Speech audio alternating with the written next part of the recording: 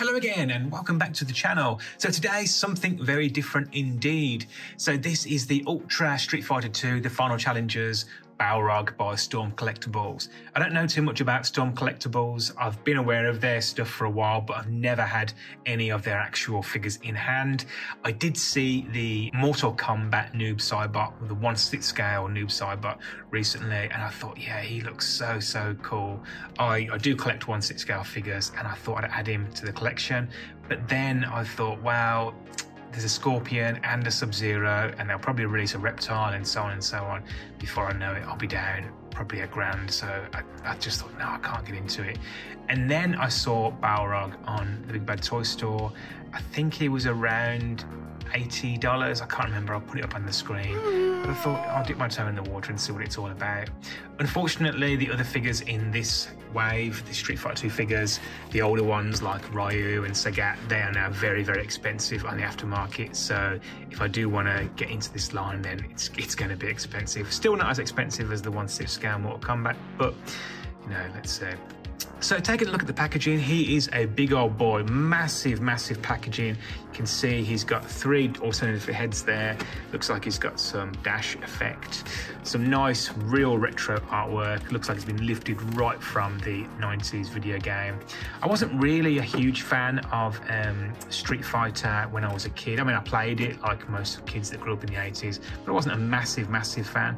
And certainly the later games, I'm just no good at them at all. The original one on the Super Nintendo, not too bad, but the newer ones, yeah, I've got no hope with those. And then nice image on the side here of Balrog. Interestingly enough, I believe Balrog is actually called Vega in the Japanese version, and they changed it for the American version. Or is it M. Bison? Can't recall, but I know that they changed the names up. And then on the back, some nice images of the actual figure itself. And then a bio here, where he's from. And some more solicitation on the bottom. So Storm Collectibles is a company out of Hong Kong. Final Challengers. Yeah, so let's see what this figure's all about. Okay, so here he is out of the packaging with all of his accessories. And the first thing that I noticed was the texture. It's a real strange material. It's like a soft plastic. Don't know why, but I thought the whole thing would be quite solid. Pleasantly surprised it's not, so it's going to obviously have a bit more give when it comes to posing. So one thing I didn't see as well in the box was this accessory. So you can essentially have 2 looks, the shirtless look, or you can have the default look. So that's really quite cool. And the detailing on this is also quite impressive. The sculpting is nicely done, but the paint application is really top notch. Then he also comes with 3 alternate head sculpts. So the default is this, can't really call it neutral, just, I don't know, pissed off sort of look that he has. And then he has this angry look, and you can even see that he's got a tooth missing.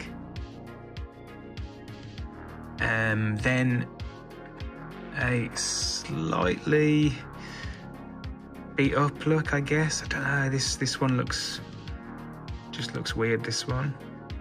But then finally, this is the battered one. So at the end of the game, when you beat Balrog and it comes up, you know, with the quote that he says or whatever, this is the picture that you get. So he's got a massive shiner, he's got blood coming out the corner of his mouth, and he's got the tooth missing, and also his eyeball is sort of looking up to the sky like he's totally dazed. So these are really nice sculpts. You also get this effect. So this, as I understand it, is a dash effect. So he has this move, and I'll pose it up later, but you essentially, I think you sort of have it behind him. I'll pose it up in a bit. But this is a solid piece of plastic. It's completely translucent, so it will catch the light and shine through it. It's supposed to be dust, I guess, like a cloud of dust or smoke. So that's nice too. And then the figure itself is, again, this same sort of material. So the top is that soft plastic material, and he's got these cuts all around the shirt, and it's also this soft material. The head is tough But the back, so the back of his neck, you can see is all soft. This is all one piece. All of this here, it's all one piece. So it doesn't cut there. It doesn't look bad, but it is all just one piece. And then the shirt underneath is a separate piece. This is a tougher plastic than this outer layer. And then this is also a tough plastic. The shorts are a very similar material to this, at least this portion is a softer material similar to this. And then the short legs are a tough plastic. The arms are all tough plastic, real nice sculpting, you see the massive veins there. And then the gloves are a slightly softer material, so can't really tell if that's being picked up on the camera, but it's a softer material. And the legs is all a tough plastic as well. And then finally the boots, again, just a very solid plastic. So moving over to articulation. Now this does say on the back of the box it has great articulation, and I guess I would agree with that. There are some issues I've experienced, but overall the articulation is very good. So he has these interchangeable heads. They're just on a straightforward dumbbell joint, so you don't get much movement down to about there. Good amount of up, and then full rotation. The shoulders are a little bit interesting. So this is on I want to say a dumbbell joint. It's pegged in at the shoulder. And when I change the torso, I'll go into a little bit more detail. I'm not going to change the torso now because it is actually quite tricky. It essentially just plugs into a cup ball joint within the actual torso itself. So you do get full rotation, and there is a bit of a hinge as well. So you get a lot of movement on the shoulder. You get a bicep swivel. And I want to say that this is a double jointed elbow. I'm just not sure. I've not come across an elbow like this before. It looks double jointed, and at the back you can see kind of has this secondary bend to it. But I'm not sure if it's because of the bicep that hinders it, or if it is just a singular elbow. I'm not entirely sure. I probably need a smaller figure to confirm that. So as it stands, I'm going to say that it's just a single jointed elbow, but you still get a lot of movement. And then you get full rotation for the hands, or the gloves rather, on the peg. And then he does have a crunch higher above the breastplate here. You're not going to get much crunch at all, probably to about there. And then forwards, again, not too much, in fact almost nothing at all. But then you do get complete rotation at the waist, and because of the way that this is positioned, you could, I guess, just manipulate it so it looks like he's drooping to one side, I suppose. I've actually had a few issues with this, and when I look at the shirtless torso, I'll get into a bit more detail. So just quickly, these are cups. This torn out piece of shirt here and here, these are cups, and they actually slot into this cloth, this rubber section here, and then this slips underneath, and then the arms just pop in. And then for the legs, you can get up quite a generous amount of up to about there, and then back to about there, all the way out to the side to about there. He doesn't have a thigh cut, but you can get a little bit of rotation at the hip. Single jointed knee, I say single, it's a little bit more generous than a single, but it's not quite a double, which makes me think that perhaps these aren't a double either. And then he doesn't have a cut. I beg your pardon, he does. He has a cut at the boot. It's very tight, but he does have a cut at the boot. And then he also has a little bit of a rocker and a pivot. So this is a ball joint for the ankle. So not only do you get forwards and backwards, you can actually get some side to side as well, and quite a lot of side to side. And then he has a toe hinge. So he does have great articulation.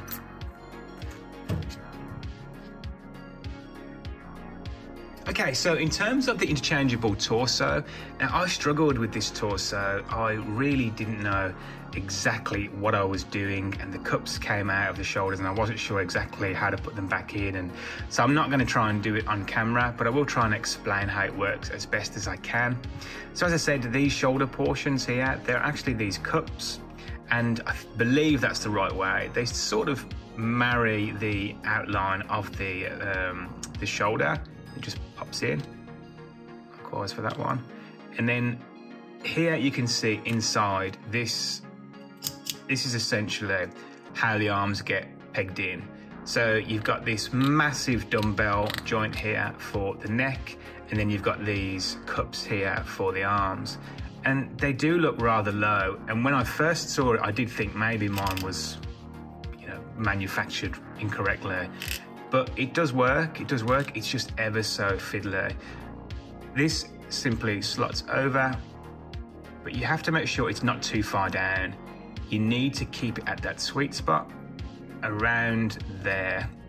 And then take these cups, and it is this way around, not this way around. Slot it in, and then when the arms come off, you've got to kind of feed it into the cup hole. Again, I might have just been making a meal of this. I really did struggle. It took me maybe half an hour to get it to actually sit nicely. Kind of like that. And then the arms go in, and then that pegs into, he's got a ball joint, dumbbell joint rather, under his waist, and that goes in there, and then you're done. I don't know if they could have made this any better. As I said, I don't know if I'd have stuffed it up, and it is super easy, but it does feel like a challenge. And when it came to putting this torso back on, it was even more of a challenge. For some reason, this cup, this shirt cup, it pulls underneath. It didn't quite sit right. I also had some damage. Mine had these flecks of white which just fell off. I don't know if they were just loose in the figure or if they did actually damage it, but they fell off of one of these cups. So do be careful if you have yours.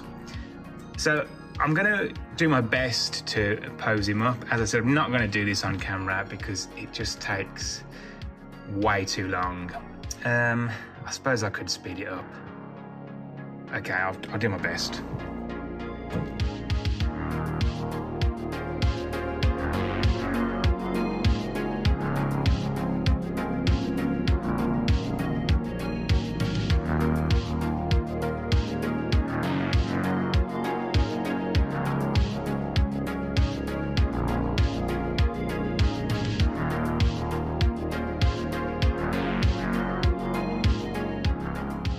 Okay, so that actually didn't take as long as it did the first time, but you can see that it's still not quite right.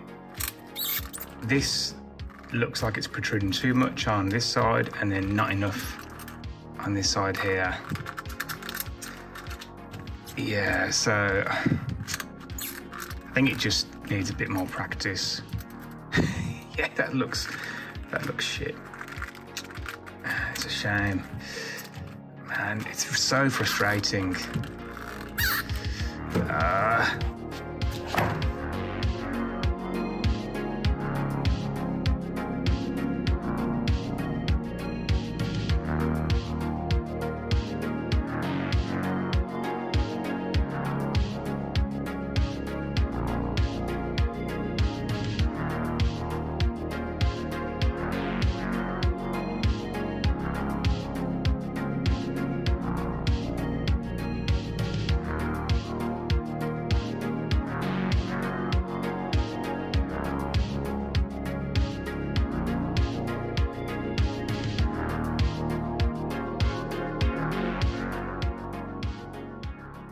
Okay, so my final thoughts on Storm Collectibles Ultra Street Fighter 2 Balrog.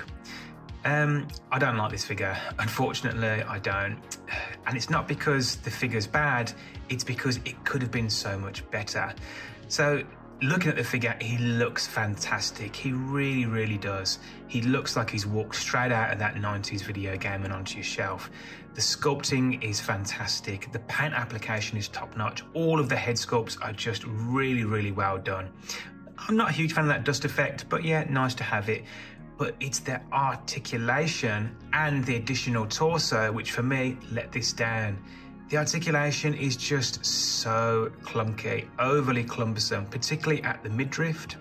And the inclusion of having the softer material for the shorts and the hard plastic, it just means that you're constantly fighting against one or the other. But it's the torso, that extra torso, oh man. It looks great, it really, really does, but it just wasn't pulled off well enough. Those cups for the shoulders are just a pain. It's such a ball ache trying to get this changed. And then changing back to the shirted version, you have the same issue with the cups for the torn shirt. They just get caught underneath the pegs. It could just be that I'm not used to these figures and maybe I need to give it the benefit of the doubt. In fact, I think that's probably what I will do. I might look and see if I can get another Storm Collectible Street Fighter figure, maybe a smaller one, and give it a bit of a more, I guess give it a second life and just see, are they all going to be like this, or is Balrog just the exception to the rule? At first I thought, well, maybe it's because this is an older figure, but it's not. This is one of the newer figures that they've released, so I don't know why that torso is such a nightmare to use. Anyway, do you have this figure? If you do you have the same experience as I did? Am I doing something wrong? Please let me know. I will have another look at another Storm Collectible and see if I can continue on with the line, because I do think it has promise. But as it stands, a little bit disappointing. So that about wraps up this video. I certainly hope that you've enjoyed it, and if you have, give it a like and do consider subscribing. And until next time, take care.